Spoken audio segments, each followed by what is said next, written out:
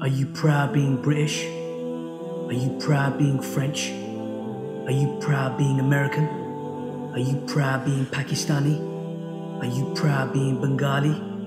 Are you proud being Saudi Arabian? Are you proud being Indonesian? Are you proud being Indian? Or are you proud to be a Muslim? Proud to be a servant of Allah subhanahu wa ta'ala? Proud to be a part of Deen al-Islam? Divide and rule is the devil's tool. India was divided and they still fight today. Kashmir is struggling. Today in Bangladesh, they are fighting over that divide between Pakistan. Unrest in Iraq and Kurdistan. Our Muslims are dying in Syria.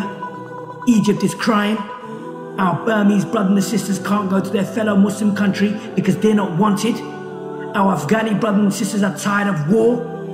Palestine is in turmoil. This is what man-made borders does. So should we be proud?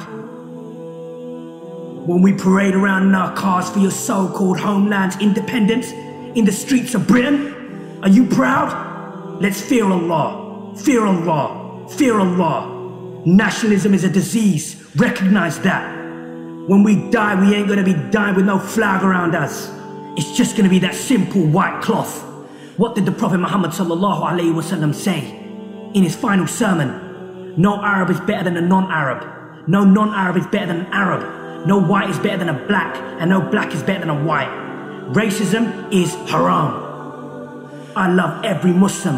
I don't care where you're from. I don't greet you with a hello, hi, what's up, Aki?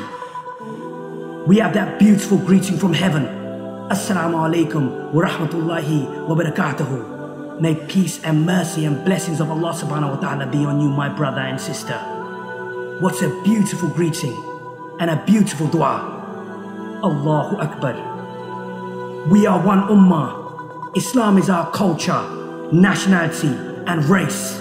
Being Muslim should be our badge or flag of honor. One love, one unity, one ummah.